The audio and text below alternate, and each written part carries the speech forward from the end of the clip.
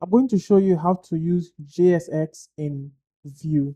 So one of the things I've heard from React developers is that they really like JSX and they would like to not have to use Vue templates. Even though I do love Vue template, I think it's amazing because it reads like HTML. I can understand that if you're used to JSX, this might be like something you don't want to switch to. So don't worry, Vue also got you covered. So I'm going to show you how you can use JSX today in a Vue project. So let's scaffold a new project with nps create Vue. We're going to say this is a Vue, just give you JSX. We don't want TypeScript, we want JSX support. So this is the bit that you have to pay attention to because this will install the Vite plugin that makes you write JSX in Vue. Okay, so we're going to say yes for that. We don't want router, we don't want state management, no testing, no ESLint. We just want to quickly do this. So we do Vue JSX now, and we are going to run npm install to install the dependencies. Okay, so now that all the dependencies are installed, we can now run npm run dev to see what we've got. So we're just going to go to localhost 5173. And you could see we have the basic Vue scaffold. So what we want to do is to actually delete a lot of this code, right? So if we check the scaffold, let's see, we have a lot of Vue components here and we don't want Vue components. So we're just going to delete this. I'm going to leave just the hello world for this demo and app.vue.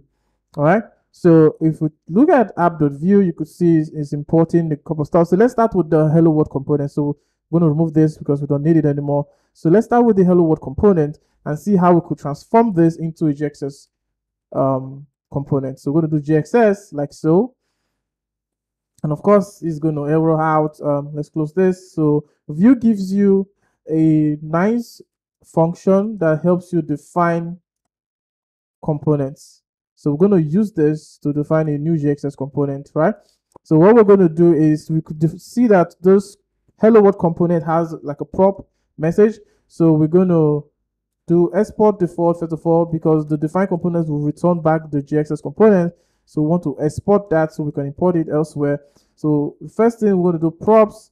We're going to say message. We're going to say the type is string and one is required. Just the same thing we have down there. And here we're going to do render. It's going to take in a function that's going to return JSX. Okay, so now we could copy this bit. This is going to be our JSX and we could put it in here. And one last thing, since we're in JSX, we're not going to use the double curly braces. We're going to use a single one to conform to the JSX syntax. So now we could delete all of this. We don't need them anymore. Just going to remove everything so that we have like a simple JSX component. So this is it. We have this now done.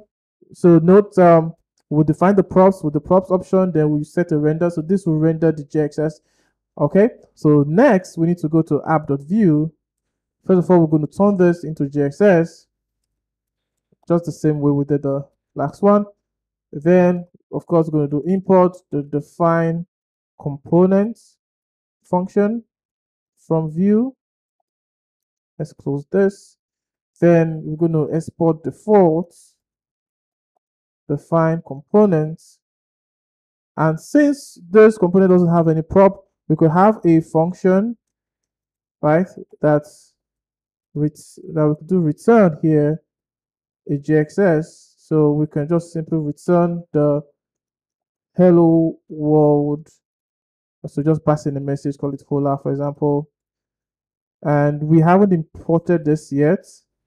I probably just want to save and close this since we don't have anything in between. So let's import the component. Import hello world from components hello world like so. And now we could delete all this. So I'm just going to remove everything to keep this pretty simple. So our component might not have any styling, but of course we get the idea. We could always add our styles if we want that. So next, I'm just going to start this up again on dev. And of course, this break, because we need to do one more thing. Here we're importing .view, but we don't longer have .view, we have .jxs, right? So now we have to import the JXS here. And if we go back to app.jxs, so this is not showing because we didn't destructure our prop here. So now when we destructure the prop, so the render will take in props like so, and you could do props dot message if you want to, but we could just do ex's destructure to make it like easy. So that's basically it.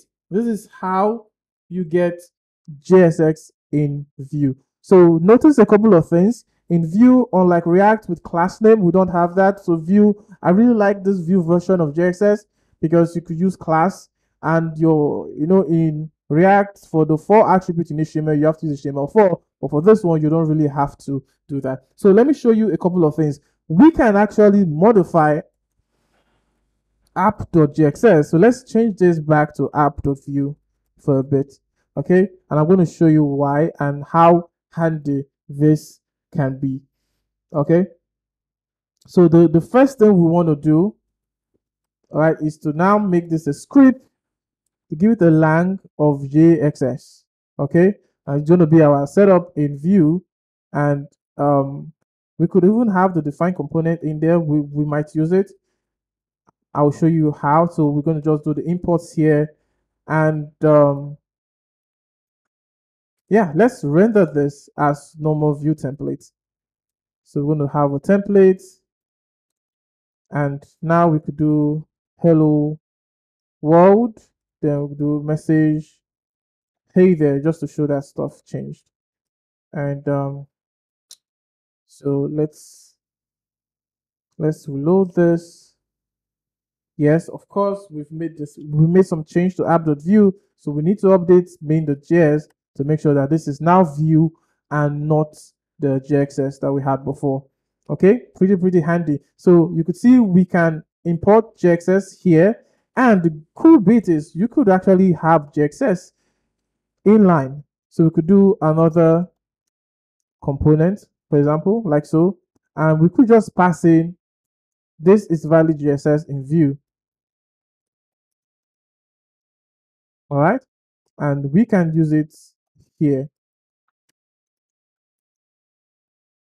That's it, really. You could do that if you want to use the define component to define a component. You could do that in here as well, and then you could just use it. So yet another component. Okay, so we could do define components here. Since we don't want we don't want to take in any props, we could do return, and we could just return what, let's say h4 or h3 again, yet another component. Okay, and here's we could use it here. Yeah, so one last thing I want to show you is most people that are used to React, they like the idea that you can have more than one component in a file. I really like Vue single file components. It's not really a problem for me, but if you like that idea, so nothing stops you from doing it, because like I said, the define component returns a new JXS component, right? So we could say here, right, like we want let's say we want to abstract this h3 into its own components here. That's simple. So let's call this one, let's say success message. I don't know. So we could define components, and we're just gonna since we're not returning anything, like there's no props or what, so we just do return and return the function which is going to return our JXS. So since we have more than one elements here, like so, I'll probably just move it like this, and now we could just easily replace this bit with success message like this, and it's going to work at it. So to prove that it's working, you successfully created a project, you've successfully made, let's change this to made you could see it all works. So you could have as much components as you want in here. And if you love this workflow, this is just good for you. So you have all the power, the performance of Vue, but you could write in JSX. So most people think JSX is like a React thing. It's not really. A lot of languages actually uses these days, like the .astro files in Astro uses a JSX like syntax as well. So this is how you could set up JSX in Vue. Remember, just use the Vue CLI to scaffold it and choose JSX support, and Vue would install a Vite plugin, which is this Vite plugin Vue vjs/plugin vue JSX, which makes this all possible. And you could see you import the defined component function from Vue that helps you define a component. So if there's no props in your component, you could just pass in a callback that will return the JSX.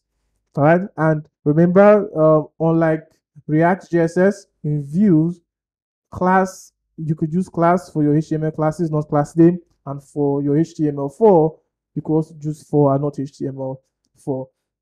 So I hope you see now how easy it is to set up JSX in Vue, and it will be one more hurdle removed in your way of adopting and trying out Vue. So if so let me know what you think about using JSX in Vue, and if this would motivate you to get started adopting Vue today. So before you go, please like this video and also subscribe to the channel. It really helps the channel a lot. And also, YouTube is going to recommend a video for you to watch.